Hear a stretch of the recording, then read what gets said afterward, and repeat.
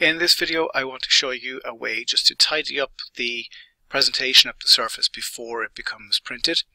So in here you can see contour lines, feature lines and some symbols, but we also have this red line generated out here which is the boundary of the surface, and as we can see that red line goes all the way around the extent of the surface. But when we go into our layout mode and begin to think about printing this out, you can also see the red line on there. Now the risk is that if this gets photocopied or printed in black and white, that line may look like a feature line and be mistaken as perhaps a wall or a curb line or something like that. So we need to remove that red line from our model so it doesn't get printed.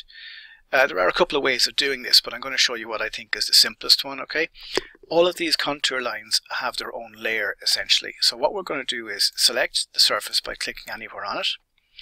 We go up to our surface properties, and you can see at the moment we've got the surface style set to 0.1 and 0.5.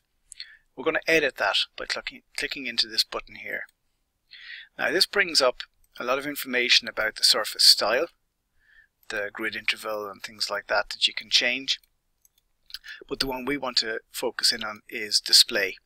And you can see here the different layers that are being used in that surface. All we need to do to make that red line that's in here invisible is to find the layer for border and turn it off. So I'm left clicking on that little bulb to turn it off. When I go OK, OK again, that red line has been removed or temporarily turned off the display, which is the way that you would want it to look.